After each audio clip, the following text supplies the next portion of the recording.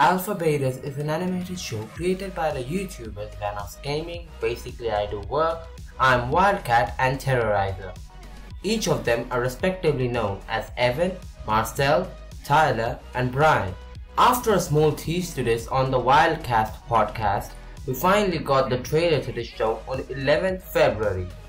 After which we got a lot of exclusive things too.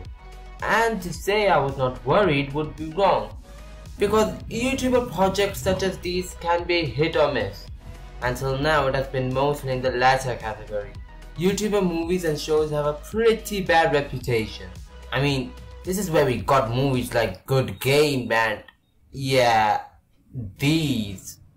I have not seen them, nor do I have even any interest in watching them. But besides some like A Heist with Markiplier, I have not seen any YouTuber movie or show that is even passable. So now that we got something like Alpha Betas, how is this one, you may ask? Well, it's pretty good.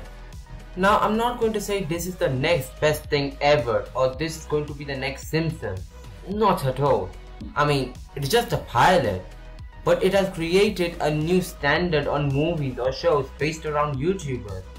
I mean, it is a step up from something like, I don't know, Smosh. Now I have been a fan of these guys for a long time, and I have been following them since grade 5. And from these interviews I can actually tell that they liked what they made and enjoyed it a lot. So the plot of the show is about how the world's electricity is produced by people playing video games. So the government hired these 20-something gamers to go inside the game to fix bugs or stop hackers. In this particular episode, we see them going through a Red Dead Redemption style game to ensure that Area 51 remains powered. I'll start off with the positives first. I personally like the art style of this show a lot. It looks like a lot of shows that it is trying to have the essence of, like Rick or Morty or Adventure Time. Most of the comedy in this show is very good too. There were some jokes that I didn't like, but overall all of them landed perfectly. I really liked the horse part with Wildcat. I'm pretty sure me and some others might have expected him to just somehow ride the horse. Sure, it would have been maybe cool, but it would not be that much development. So to have him just be stamped on by the horse was just funny. I was pretty pleased to see this and not some unearned character development. There are a few jokes like this across the episode, and pretty much most of them land very well. The comedy timing between these main four are just perfect, and they bounce off each other's personality. Talking about the main four, these guys have a very strong dynamic with each other. Whatever they are saying is not very crucial to the plot, but these characters show their bond and how they work as a team through these interactions. This in turn makes it very good for the show, as they actually look and feel like a group of friends working hard to get to their goal. A lot of similar shows lack this feeling, and I think the reason behind that is that because these guys spend many years with each other, they just bounce off from each other and just talk to each other so perfectly. I especially like the characters being introduced in. Marcel's sarcasm, Vanoss's personality, Wildcat's attitude and Brian's way of speaking fits very well into the scene. Now did you notice something that I said right now? That's right, I refer to them as their actual real names, which leads me into the negative of the show. As I said, I referred to them as Marcel, Vanoss, Wildcat and Brian, and that is due to the self-insert nature of the characters. What I mean by that is that they act very similar, if not exactly like their YouTube personality counterparts. That's why I refer to them by those names, cause that's what they feel like to me. It's hard to remember the characters' names when they are so similar to the YouTubers voicing them.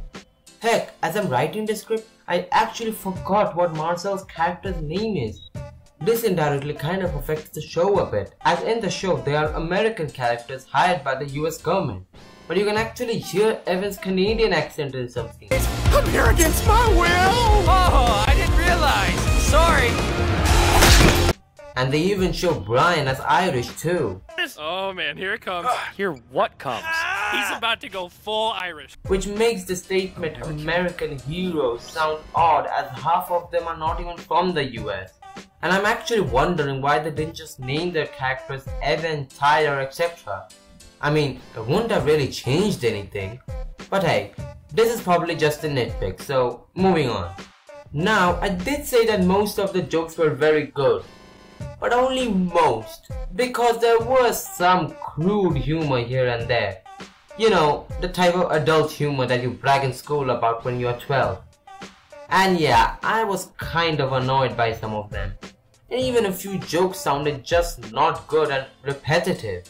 So sorry to rush, but we have a code black. Aw, yeah! I love code blacks! Oh, shocker!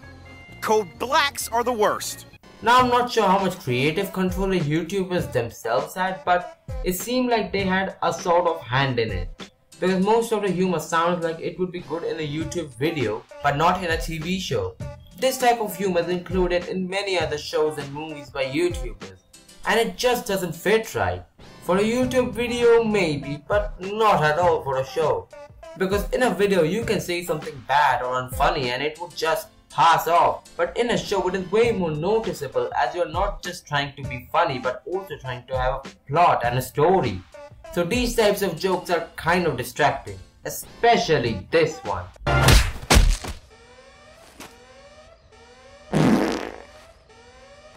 Also, I think they should have had a little more involvement of the game itself.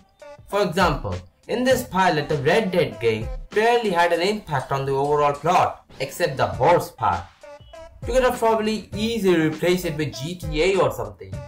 Maybe I didn't catch it, but I didn't see anything somewhat even related to the Call of Duty or Red Dead in this episode, except the setting of them. Also one thing, I don't get the Bravo team thing. I mean, couldn't they just kick out Alpha Team if they wanted? They say they get the job done, but if they want efficiency, just kick them out and replace them. It's not like they have any authority. I know they're trying to make a sort of overarching villain, but still. So yeah, this part doesn't make much sense to me in that way. So overall, should anyone else see this? Hell yeah! I'm so happy to see these guys setting up a new standard for the YouTube show and movie industry. Going into this episode, I was expecting it to be mediocre and not liking it, but surprisingly I actually love it. And I definitely think it's pretty good. Unlike certain other animated shows, this takes full advantage of it being animated and has its premise go full unique, over the top and bizarro type. And I love it for that.